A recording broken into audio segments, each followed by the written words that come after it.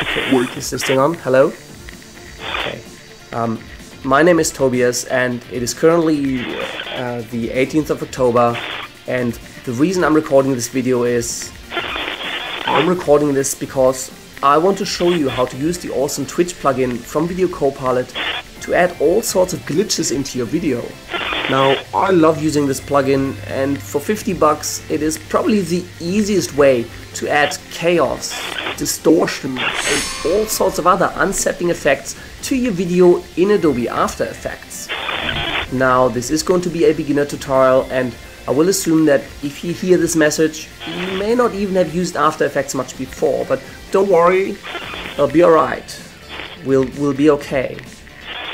But now let's get started with the tutorial.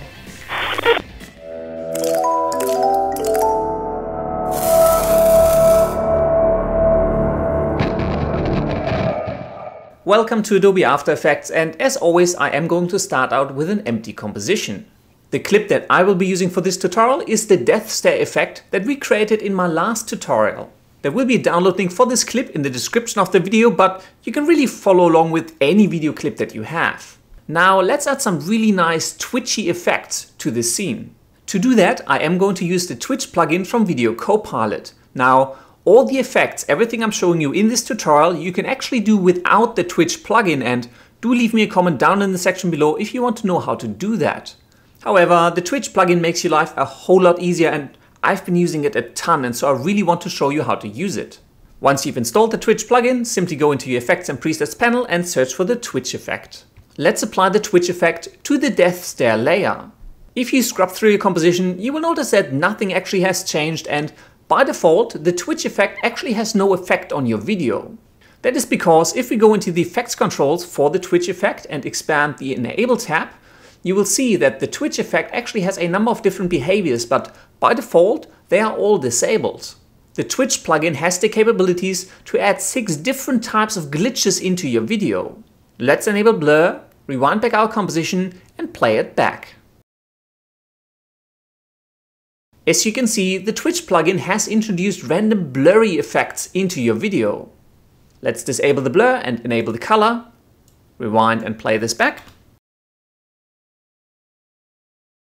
The concept is exactly the same, except this time the glitchiness happens with the color of the video. Let's switch over to light, rewind and play this back. This time, as you probably have guessed, the brightness of the layer has been randomized. This particular behavior actually works really well for this particular shot, just because it gives it a really intense and evil feel. Enabling scale will, yes of course, just zoom in and out with the camera, so it'll just scale up the layer randomly. Slide will randomly move the layer around.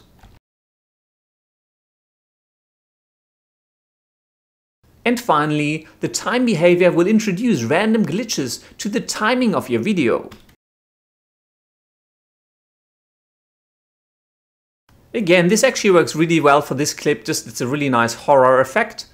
A lot of the time when you enable a specific behavior on the Twitch plugin, however, you will notice that the default settings are just a little bit too strong, it's just a little bit too glitchy. Let's go back into the effect, disable the time behavior, and let's re-enable the slide behavior, because as you scrub through, you can clearly notice that this is way too strong, it's just a little bit too chaotic. Fortunately, the Twitch plugin gives you detailed control over every single behavior, and you can find those settings under the operator controls. And right now we only have the slide behavior enabled, therefore only the operator controls for the slide behavior are available. Let's expand the slide, and there is a whole bunch of different settings. You can control the amount of the slides, so if we scrub to a position where you can see a slide effect right here, it's really strong, the whole image is smeared across the screen. If we reduce the slide amount, we are controlling how much the clip is going to slide. So maybe let's set this to around 10, which is just a little bit, so it's just a little bit twitchy. You can also control how often these random slide effects occur simply by increasing or decreasing the slide twitches property. Let's jack this up a little bit to 7, and now if we scrub through the composition, you can see that it's shaking all the time. Let's reset this property to maybe 0.2. I really just want very, very occasional slide glitches happening. Let's rewind the composition and play this effect back. Yep, that is much better. It's a lot more subtle, but there's still occasional glitches happening, which I really like. There are quite a few other options for the slide behavior, like direction, spread, tendency, but one of the options that I personally use quite a lot and I get asked about a lot is the RGB split. When you are increasing the slide RGB split property, you are telling the Twitch effect to disconnect your red, green and blue channels of the video and slide them around independently. This will introduce some really cool color fringing, kind of looks like very intense chromatic aberration into your video. I really like this effect and I do use it quite frequently to create a lot of the twitchy transitions in quite a few of my tutorials. Let's rewind the composition and play it back. Yeah, I really like it, especially right here when Selena is staring straight into the camera. It just looks really nice and evil and like there's something just going wrong with your video because of the intensity of the stare. Let's enable a few additional behaviors to make the Twitch effect look a little bit more intricate and detailed. First, let's enable the color behavior. You will notice that as I enable and disable this behavior, the operator controls for the color behavior become available. Let's expand the color controls, and the color settings are fairly similar to what you have available for the slide. So you have a color amount, you have color twitches. You can determine which color the video shifts into. You can also randomize the color and you can give it a random seed. Before we start tweaking any of these settings, let's just rewind the video and play it back. That doesn't actually look too bad, but I'm not a big fan of the orange. It kind of looks a little bit too warm for my liking. So let's select the colorize option and let's change this to a fairly bright blue. Yep, I think that works a little bit better. Let's rewind the composition and play it back. Nice, that actually looks quite good.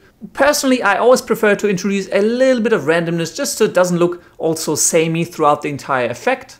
So let's jack up the color randomness just a little bit, maybe to about 30. Rewind this and play it back. Cool, that looks really good. As always, feel free to tweak this to your liking. Finally, because I thought it really suited this particular scene, let's also re-enable the light behavior.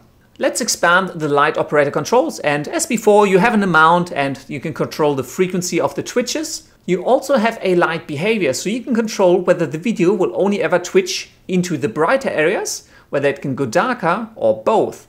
Let's leave this behavior in brighter, and as you can see, all of the twitches only ever lighten the video. If we change the behavior over to darker, all of the twitches will darken the video. Personally, I think this is getting a little bit too dark, so maybe let's try out both.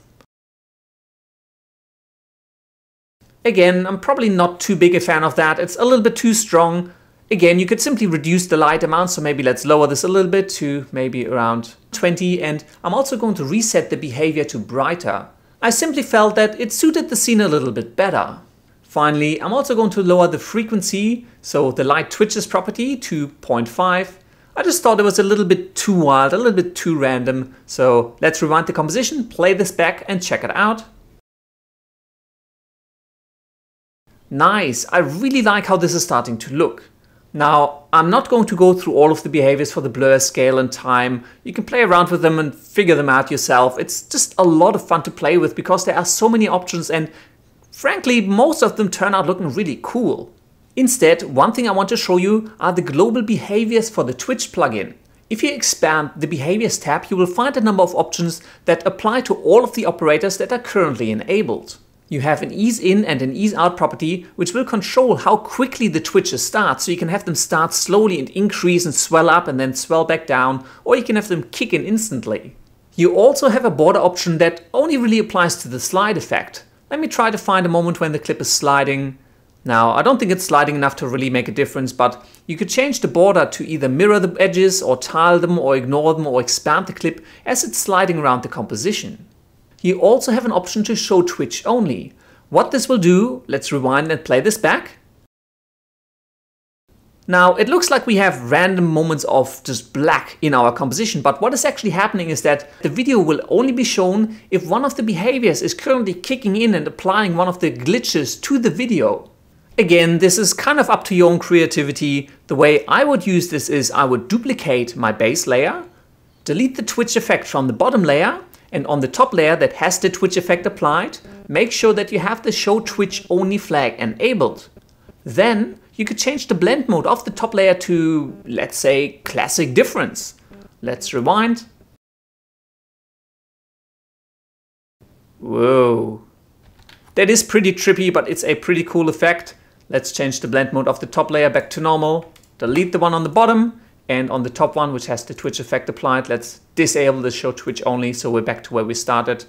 If you're just looking for inspiration or you just want to find a twitchy effect really quickly, the Twitch plugin comes packaged with quite a number of really cool presets that you can use. Let's delete the Twitch effect off this layer, and personally, I always like to apply all of my effects to adjustment layers, especially when I'm working with presets, so let's create a new adjustment layer.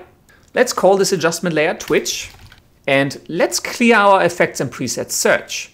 Under the animation presets, you will find a Twitch folder. And if you expand the Twitch folder, you will find quite a number of ready-made Twitch presets that you can simply apply to your adjustment layer. And they're really easy to apply. Just grab the preset and let's drag it to the adjustment layer. Let go. And there you go. Let's rewind and play this back. This preset called Bad Distortion is actually very similar to what we just set up manually. Personally, I think the effect is a little bit too strong, so you could go into the Twitch effect and lower the overall amount or lower the speed, or you could open up the opacity of your adjustment layer and bring that down. There's lots of different ways to apply these twitchy effects to your videos, and there's a ton of options and different settings and different glitches and twitches that you can create, and they all come out looking pretty cool. So if you haven't yet, I highly recommend that you go check out the Twitch plugin from Video Copilot, and as always, there is going to be a link down in the description of the video. We made it, people, and it wasn't really all that hard now, was it? I really hope you enjoyed this tutorial, and as always, if you do have any comments, questions or suggestions, you can easily reach me on Radio Channel 462. Or failing that, you can just leave me a comment down in the section below. If you did enjoy this video, please give it a thumbs up, favorite it, share it around, you know, the usual. And if you do want to see more cool filmmaking and visual effects tutorials, don't forget to go to youtube.com/Surface Studio and subscribe. Thank you very much for watching this message, and until next time, I will see you later.